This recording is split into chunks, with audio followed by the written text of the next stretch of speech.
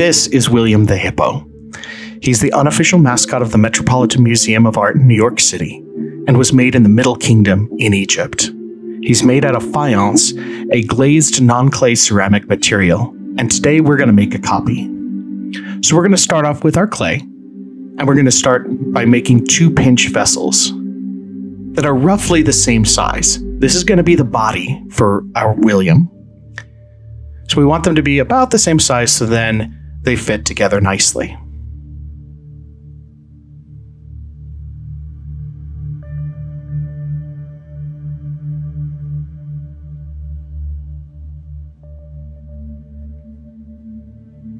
I'm going to score and slip and then stitch them together.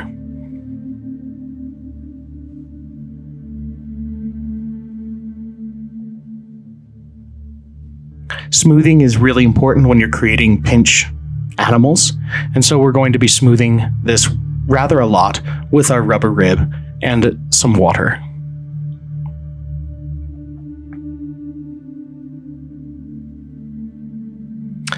Now we're going to start making the head. Again, we're going to use 2 smaller pinch vessels and attach those together.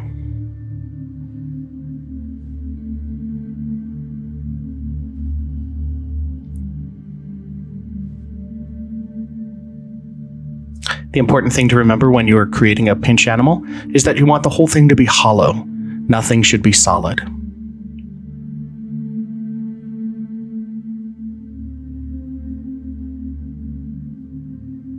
Now, as I look at the real William, he's got a bit of a neck. It's not just the head stuck onto that body. So I'm going to add some clay to form a neck, and then I'll attach the head, slipping and scoring it to the body.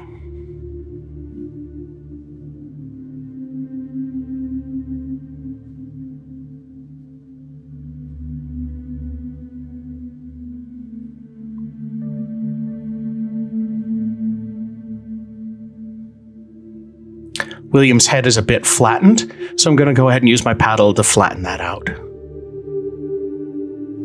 He also has a bit of an overbite, a bit of a large upper lip, so I'm going to go ahead and add some clay to delineate that. Now, I was looking at a small model of William while I made this. I recommend that you do the same, that you have a small model of an animal that you're looking at, or at least a picture when you're creating your pinch animal.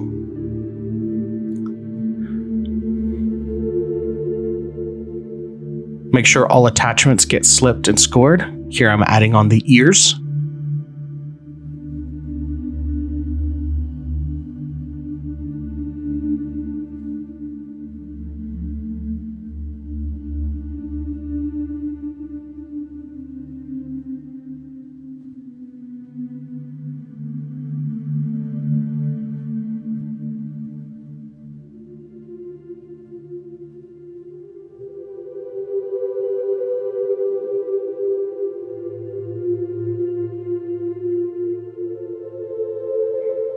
And again, make sure everything is well stitched so it all looks seamless.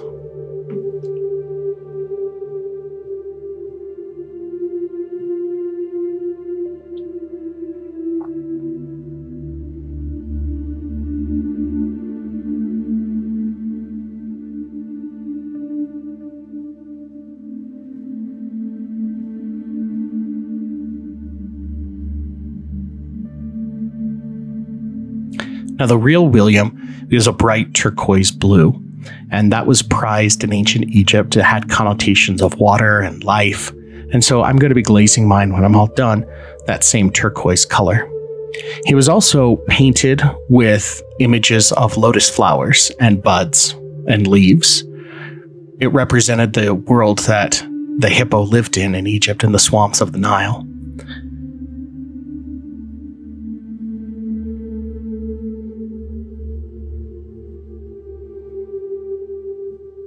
Here I'm going to pinch out the legs. I've started to. I'll pinch out the other ones. Right now they're solid, but I am going to go back with a tool and hollow them out because, again, we need everything to be as light and as hollow as possible.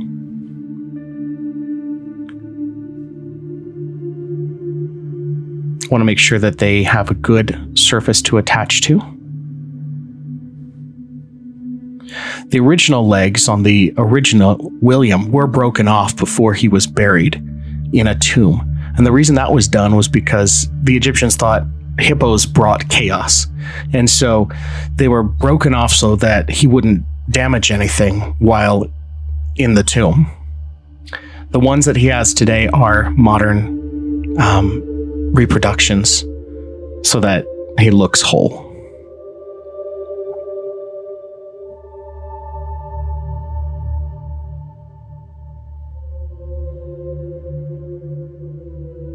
I want to make sure that he'll sit flat before I attach them.